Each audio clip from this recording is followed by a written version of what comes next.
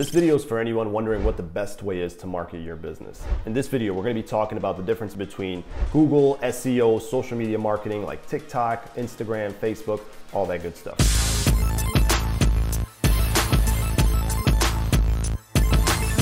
What's up, Tariq here with Event Hawk, bringing you the best tips and tools for skyrocketing your business online. All right, so every year my team and I help our clients make millions of dollars online, and it all comes down to knowing when to use each marketing platform. You have SEO, Google ads, Facebook ads, Instagram ads, social media marketing, Instagram, TikTok, all that good stuff. Everything has a purpose, and if you know when to use each one, you will do really well. Number one question you need to ask yourself are, where are your customers looking for you?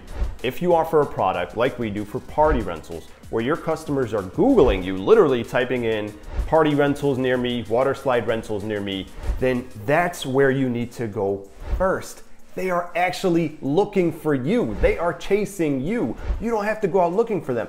They pretty much have a credit card in their hand looking for which company is going to take my money. And if you don't have a seat at that table, if you don't have a position at the top of Google, then you are really missing out. For that reason, my number one tip is that if your customers are looking for you on Google, then you need to make sure that you are running Google ads so that you have a position at the top of Google. And if you're not sure if your customers are looking for you, go ahead and check out this video where you can actually find out if your customers are looking for you on Google and how many of them are looking each month. Once you've maximized that, what does that mean? That means you have spent as much as you can to get to the top of Google as much as possible, because those are the people that are chasing you. Then you could look at other avenues. Then you could look at SEO, such as Google Maps and the search listings, which are under the Google ads, right? Doesn't make sense to start from the bottom. You want to start from the top. Then once you've maximized that, you can also look at social media. Again, it all depends on what kind of product are you offering. Is it a product that is more visual, like the magic mirror photo booth or foam parties?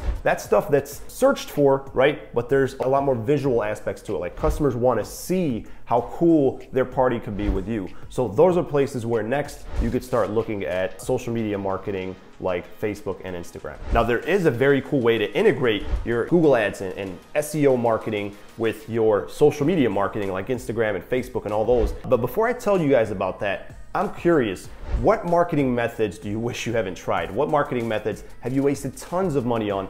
Tell me in the comments below, what is something, if you can go back in time and tell yourself, don't spend money on this or don't try this marketing method, what would it be? Help us out. And hey, if you've gotten any kind of value from this video so far, go ahead and smash that like button, subscribe to my channel so you can get more videos like this. So a couple years ago, we started to look at, hey, we're targeting all these random people on Instagram and Facebook, right? Based on their age and demographics. But what if we can target people who are already interested in our services? It happens to you every day, right? You're talking about something, you're searching about something, and then you go on social media. Next thing you know, you're seeing something on the Instagram. You're like, I was just talking about that. How did they know? Well, now you can be on the other side of that. How cool would it be if your business could be showing ads to people one day after they've talked about your stuff or after they've just visited your website or something like that?